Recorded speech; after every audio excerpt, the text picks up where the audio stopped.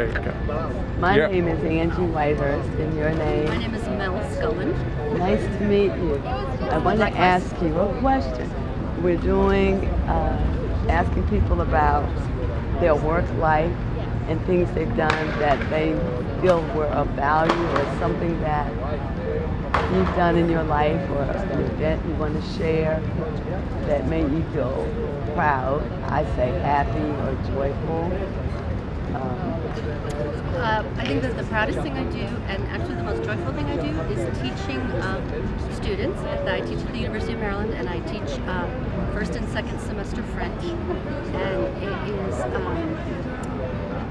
it's really, really fun to get a group of people who don't know anything in another language, and within 3 or 4 months they're able to understand when I'm speaking to them in French, and they're able to tell me a little bit about their lives, who they are.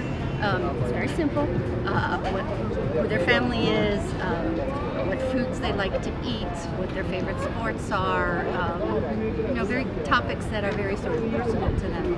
But you see them taking risks, trying new things, learning new things, not being afraid to make mistakes, and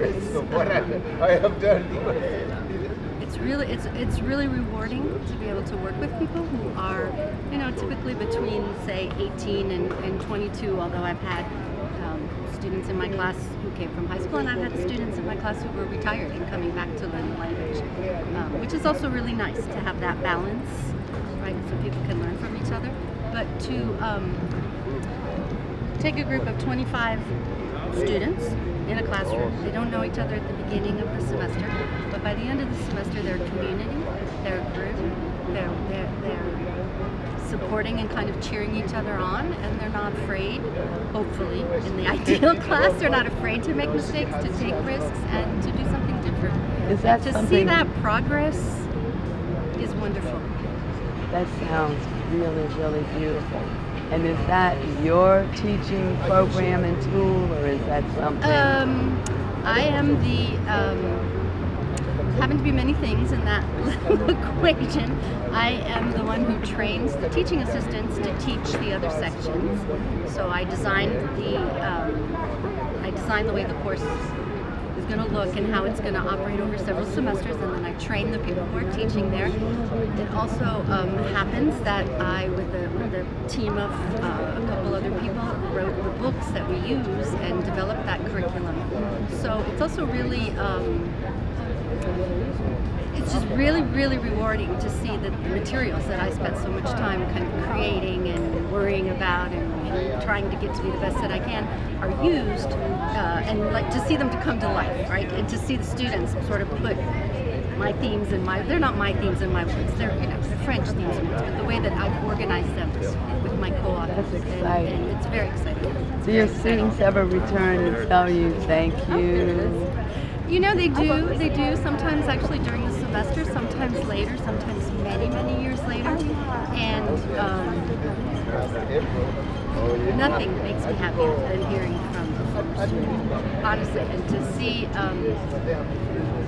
some of my former teaching assistants who've become professors and directors of language centers and other things, to see them succeed and to see them win awards and, you know, come back and talk about that, that's you know, that's wonderful. It's wonderful. I guess, I mean, to me, I think I've been really very lucky in my work and in my career, because when I was in college and after college, I only knew one thing, and that was I needed to find a way to get paid to speak French. And to be able to do that, to actually make a living out of it, and to, and the other thing that I didn't know then, but I do now, is that what's really, really important to me is actually to make a difference in people's lives. And you know, my teaching French, it's not going to change the world in a major way, but I am, I think, able to make a difference in lots of people's lives. I think that's awesome. Communication. Well, and understanding other cultures, right? You talked a while ago about being in Senegal and being in different places, you know, and a foreign language is also a way for people to understand that just because you say good morning this way, or just because you eat this particular food for breakfast, it doesn't mean that's breakfast food. It just means it's breakfast food for you and for your culture. But there's a whole world out there that does things in very different ways. And so there's also that piece of it too, trying to get people to really reflect on who they are and what values they hold and what their culture holds, what their culture teaches them, and how that's not the right thing or the normal thing. It's just, their thing. So to have respect for others. That's a very important point, because the world is bigger than just our own world. So I do hope to show people through the basic language teaching and learning a little bit about another culture that it's important to reach out to other people and to try to understand where they're coming from. And do you think more Americans should, in particular, that we should be more multilingual? Oh my goodness, yes. Than we are? Oh yes, yes. I mean, it's an embarrassment that the United States is a monolingualism. You think that would make us more peaceful, more successful? It's definitely the hope that there would be more peace, because it's hard to be.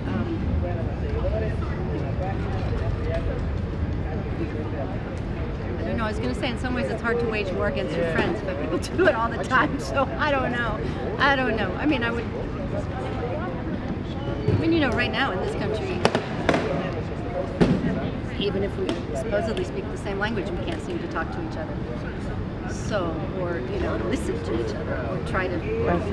Right. So, I hope that in some small way what I do contributes to that. I'm sure it's contributing in a very big way. And I want to thank you for the interview.